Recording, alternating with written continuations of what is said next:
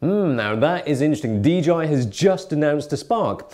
What's even more interesting is that I have one right here to test out. But as you may well know, I appeared in a Mavic campaign vid for DJI. But this is not a paid review. Don't do paid reviews. So this is business as usual.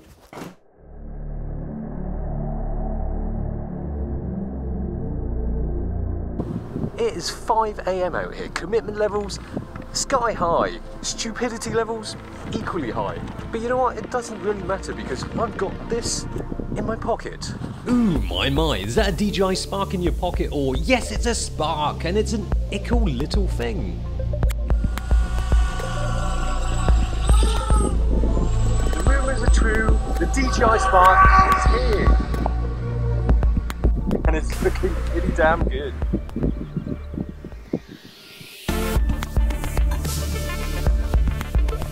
It's a flying munchkin!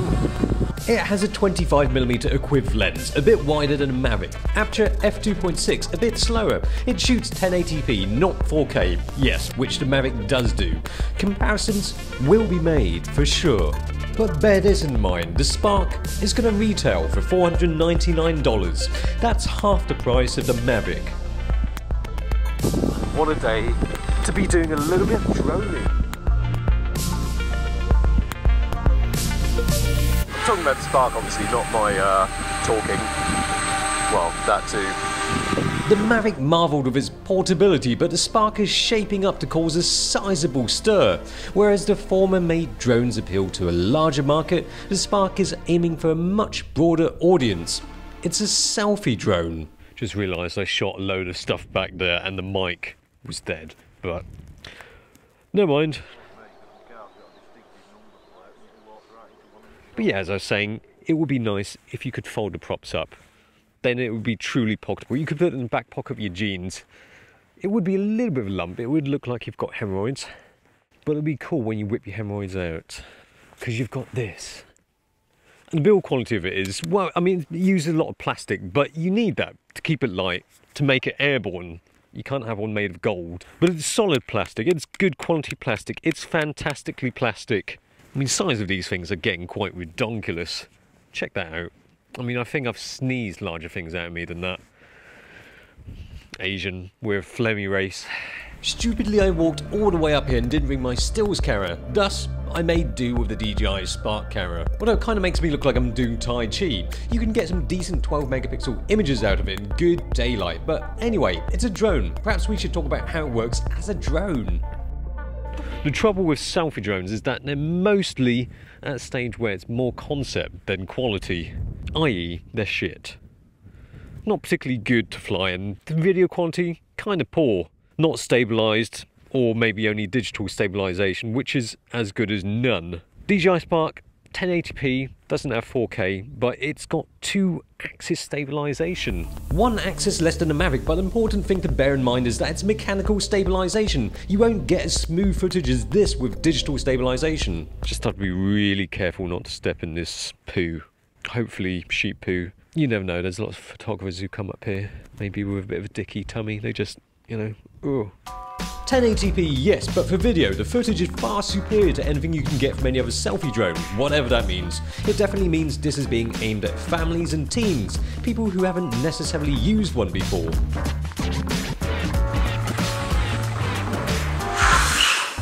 But hold up, this might be the reason why this will be top of a lot of kids' Christmas wish list this year.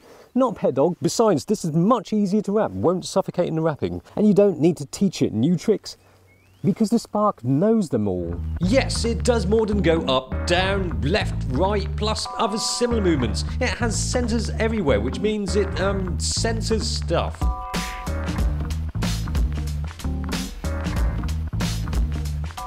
Right, now I'm going to show you a neat little trick that you can do with this, but first of all, I'm going to need protection.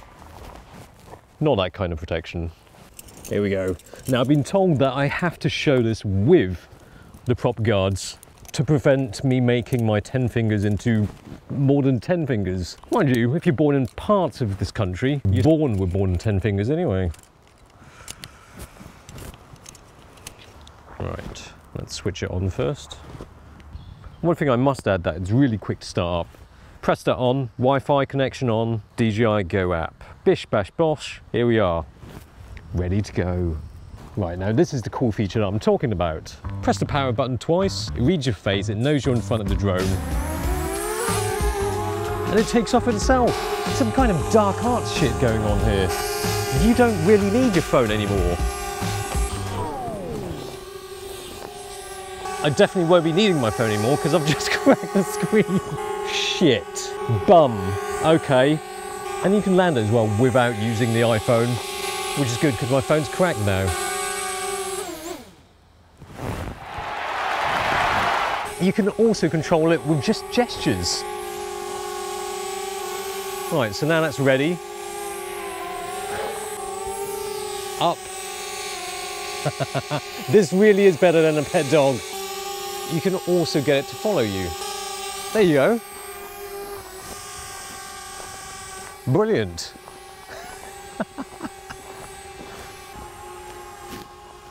Freaky.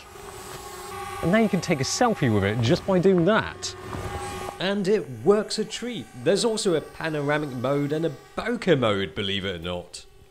Yes, so that is seriously cool, but the only caveat is that that only works in stills mode.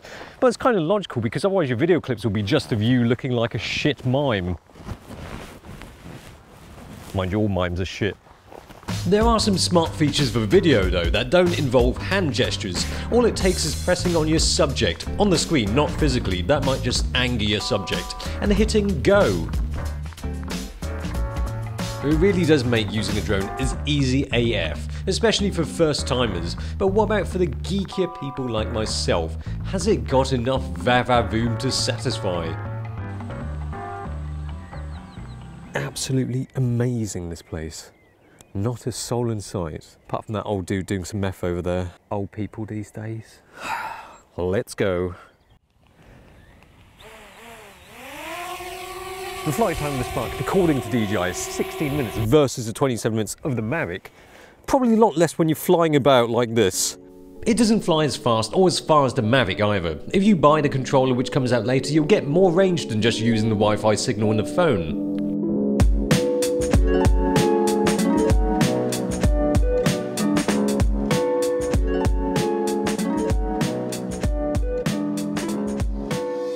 And then we'll reach the limit, 50 meters.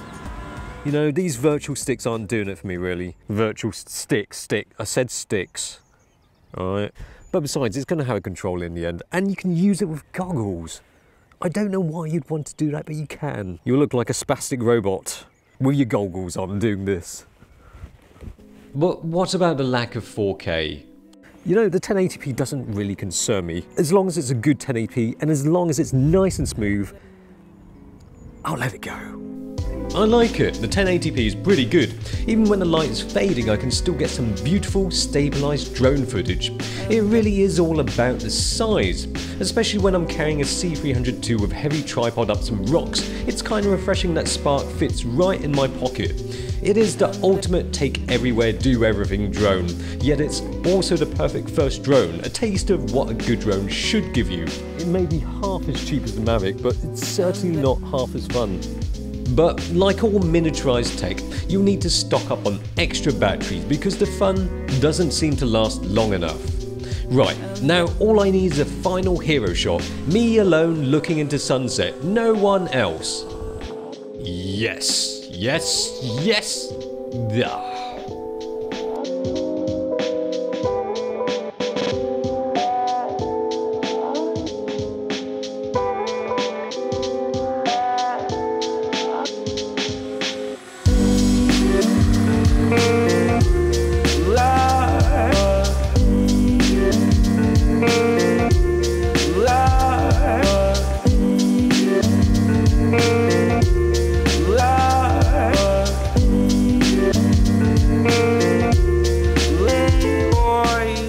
Looks like a Swiss Army knife. Totally random, but I've just realised that I'm wearing exactly the same pants as I was in the ad. Of course I've washed it since then, especially as I followed through when I pushed a little bit too hard. Shh, don't tell anybody.